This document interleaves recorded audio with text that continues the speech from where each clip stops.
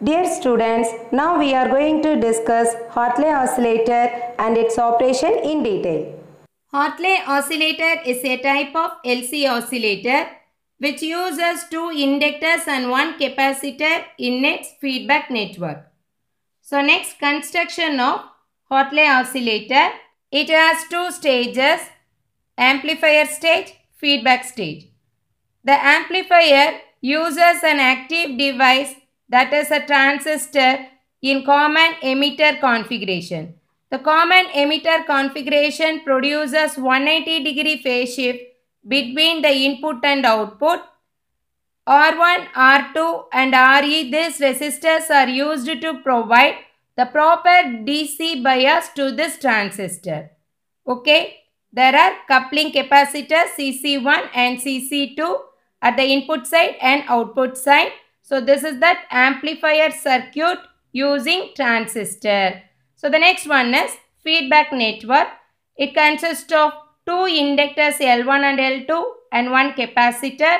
This feedback network determines the frequency of oscillation.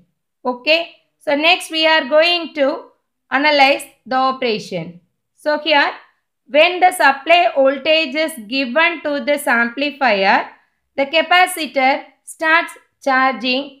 So when the capacitor is fully charged, it starts to discharge through this L1 and L2.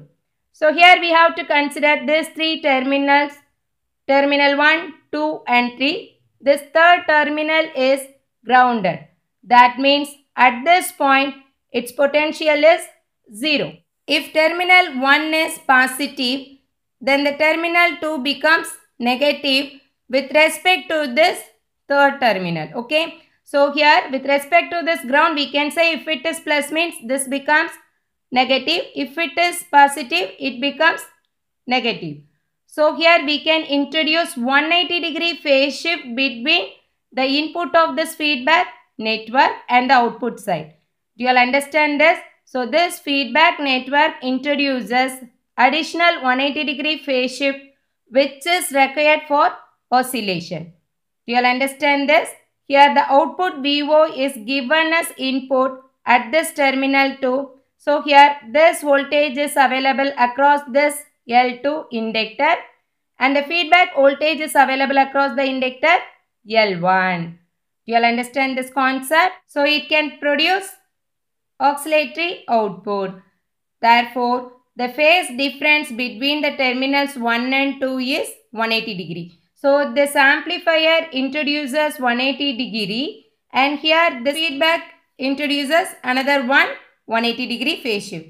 Totally we can have 360 degree phase shift around this loop.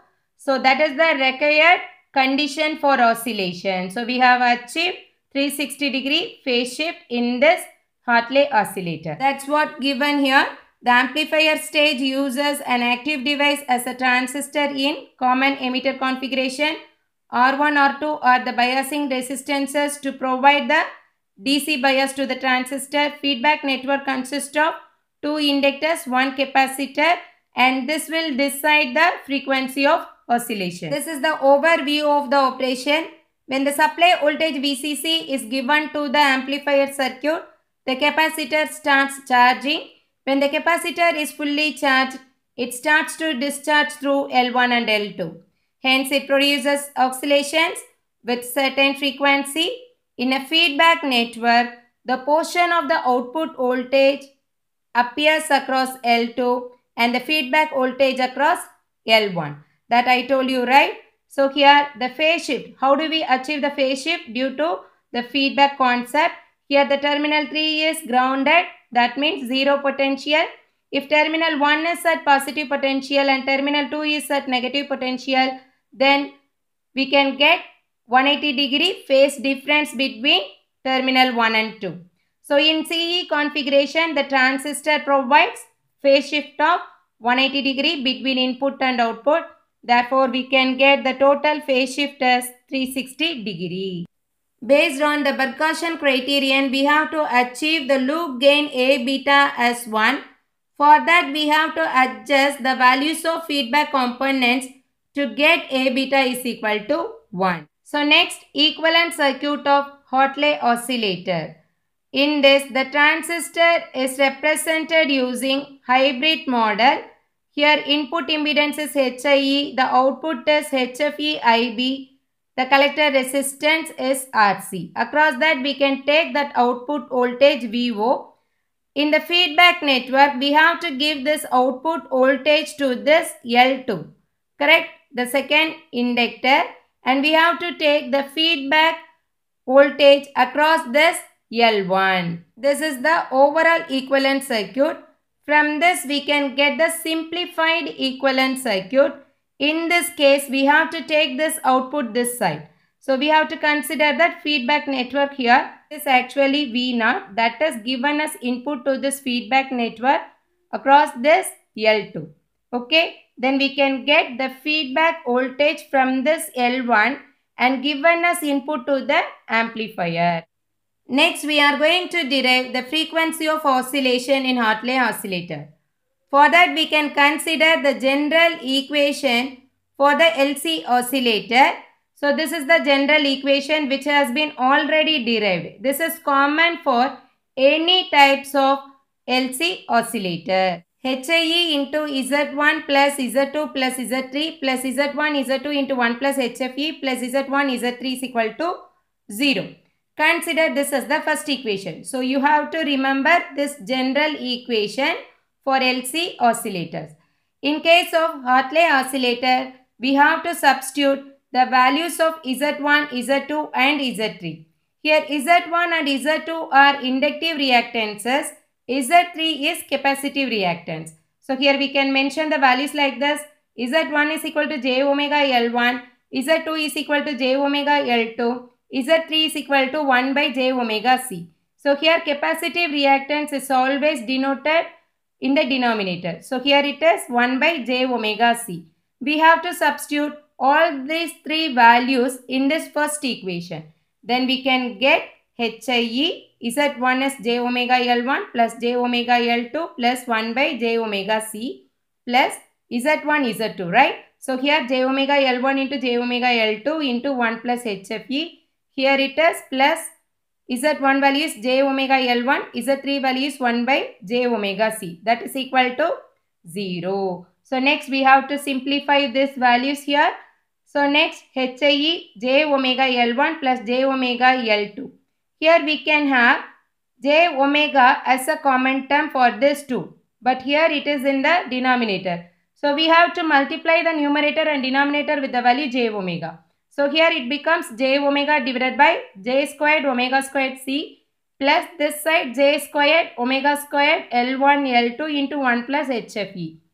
Here j omega divided. Then we can get L1 by C is equal to 0. Okay, so in the next step, we have to take this j omega as a common term from this bracket.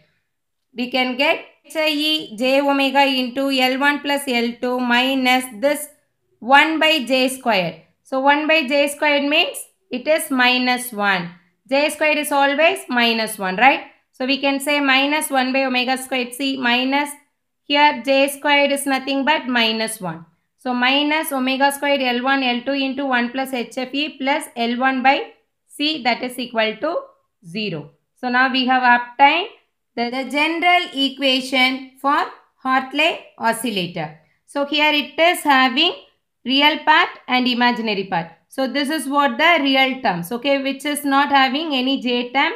So, the j term is known as imaginary part, okay. We can simply rewrite the above equation as L1 by C minus omega squared L1 L2 into 1 plus HFE, that is the real term, plus imaginary term j omega HIE L1 plus L2 minus 1 by omega squared C, that is equal to 0. Consider this as the second equation. So, this is the general equation of Hartley oscillator. We have derived this general equation especially for this Hartley oscillator. Next, we are going to find out the frequency of oscillation. So, here we know that at resonant frequency condition. So, at resonant frequency condition, the reactance values both are equal. That is XL is equal to XC. So if you want to find out the frequency of oscillation is nothing but resonant frequency. So at this frequency, the reactances can be cancelled each other to give the imaginary part as 0. So in order to determine the frequency of oscillation at resonant condition, the imaginary part of this second equation is equal to 0. So what is the imaginary value? Omega HIE L1 plus L2 minus 1 by omega squared C. We can take that value and make it as equal to 0. Then we have to move this omega HIE to this side as a denominator. 0 divided by anything becomes 0. Correct? Then we can have L1 plus L2 minus 1 by omega squared C is equal to 0. Then we have to move this 1 by omega squared C to this side as a plus 1. So we can get L1 plus L2 is equal to 1 by omega squared C. Then we have to move this omega squared C to this side as a numerator and move this L1 plus L2 to this side as a denominator, because we are going to find out the value of frequency. Okay. So omega squared C is equal to 1 by L1 plus L2. Then we have to move this C to this side as a denominator. Then we can get omega squared is equal to 1 by C into L1 plus L2. Consider this as the third equation, because we are going to use this equation in the next derivation part. Okay. So omega squared is equal to what? 1 by C into L1 plus L2. Then we have to take the square root on both sides. We can get omega is equal to 1 by square root of C into L1 plus L2. Here omega is nothing but 2 pi f. So from this we can get this f value by moving this 2 pi to this side as a denominator value. We can get the frequency of oscillation for Hartley oscillator is f is equal to 1 by 2 pi square root of C into L equivalent. L equivalent is nothing but what? L1 plus L2. So this is very important formula. We are going to use these formulas to solve some problems in the next video lecture. Okay. Next we are going to derive the condition for oscillation in Hartley oscillator. In order to determine the condition for oscillation, the real part of the equation 2 is equated to 0. Condition for oscillation, that means we are going to find out the gain. Okay, gain of the transistor. This will decide the oscillation in Hartley oscillator. For this we have to consider the real part as 0. Okay. So here real part is what? L1 by C minus omega squared L1 L2 into 1 plus HFE is equal to 0. Then we have to move this minus side to this side as a plus 1. So next we are going to substitute the third equation in this equation. So what is the third equation? That is omega squared. Its value is 1 by C into L1 plus L2. Okay, this omega squared is replaced with this value, and this here it is L1 L2 into 1 plus HFE. Okay, then we can divide these two values, okay, on both the sides. Then this side becomes 1, that is equal to L2 into 1 plus HFE divided by L1 plus L2. So next step, we are going to keep this 1 plus HFE here and move this term, okay, to this side in a reciprocal manner. Moving this side, then we can get 1 plus HFE is equal to, this L2 is common for both the terms, that is L1 by L2 plus L2 by L2. So this term becomes 1. So 1 plus L1 by L2, this 1 and 1 cancel each other. Then we can get HFE is equal to L1 by L2, where this HFE is nothing but forward gain of the transistor. Okay, this HFE is nothing but what? Forward gain of the transistor using hybrid model. Hartley oscillator, for getting an oscillations, the forward gain of the transistor is always greater than or equal to L1 by L2. This is also important formula to use this to solve some problems. Okay. Finally, in practical case, L1 and L2 are wound in a single core. In case of single core, it can experience the mutual inductance between L1 and L2. Hence, the formula of the L equivalent becomes L1 plus L2 plus 2M. So, here M is nothing but mutual inductance between L1 and L2. Here the frequency of oscillation is equal to 1 by 2 pi square root of C into L1 plus L2 plus 2m. And also the forward HFE is equal to L1 plus m divided by L2 plus m. So we are going to use these two formulas in case of mutual inductance given in the problem. Okay.